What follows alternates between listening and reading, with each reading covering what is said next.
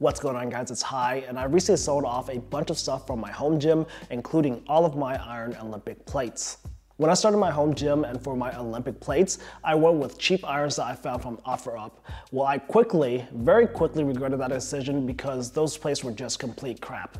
But luckily, I was able to sell all of the plates off, and to replace them, this time around I knew that I wanted to upgrade.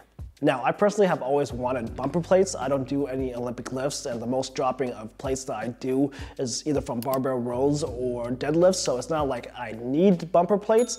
However, I just personally love the look and feel of them. What's always turned me away from actually buying them was the price, because they are typically more expensive to a lot more expensive. Well, after some research, I came across Giant Lifting, which happens to be a local fitness equipment manufacturer, and Giant offers bumper plates. And after some comparisons, it turns out that Giant actually offers the cheapest bumper plates for me because, again, they are local, so I can just go drive and pick the plates up at the storefront for free.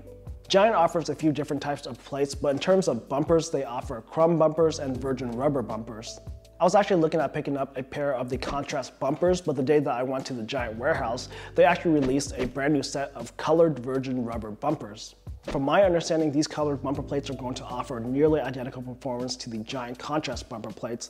Both are of the same in dimensions, both have a weight tolerance of plus or minus 3% of said weight, and both are facility tested to 10,000 drops at 8 feet.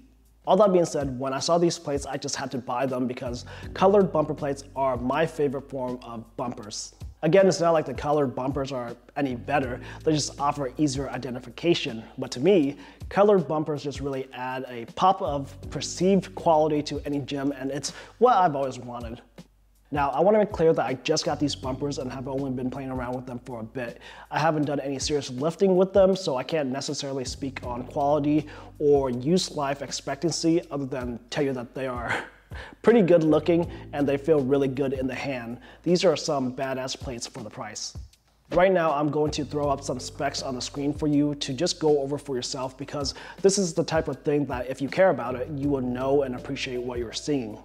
For me personally, a concern that I have with bumper plates in general is that they are typically thicker than your iron plates.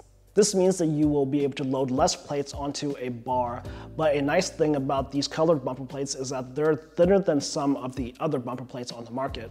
We tested the plates out in the showroom, and from what I saw, you can comfortably fit 5 of these colored 45-pound plates on a bar and still fit a flip collar clamp.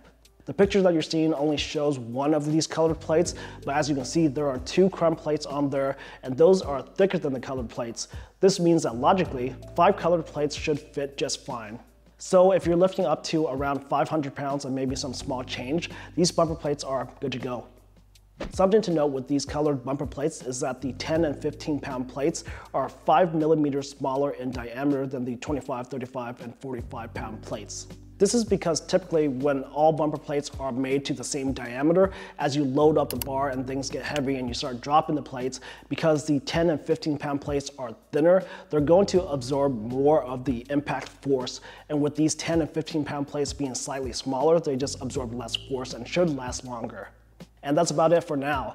I'll be using these plates every time that I lift from now on, so I'll be able to get a lot of time in with them pretty quick.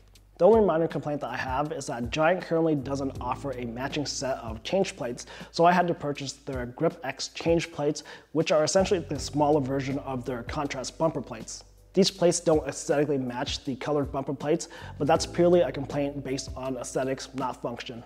Hopefully there will be some matching change plates in the future, but other than that, I'm pretty happy with this purchase. The plates look great, and I'm already thinking of picking up more if they perform as they should, along with a few other things, because Giant really seems to be putting out a lot of good quality product for the price. The stuff they make just look great. I hope you've enjoyed this video. If you did, I really appreciate it if you can give the video a thumbs up, share it around, comment down below with any thoughts or questions that you may have. Don't forget to subscribe to this channel for more content. And if you want to further support my work, consider hitting the join button down below or become a patron on Patreon. Thanks a lot for watching this video, and I'll see you guys in the next one.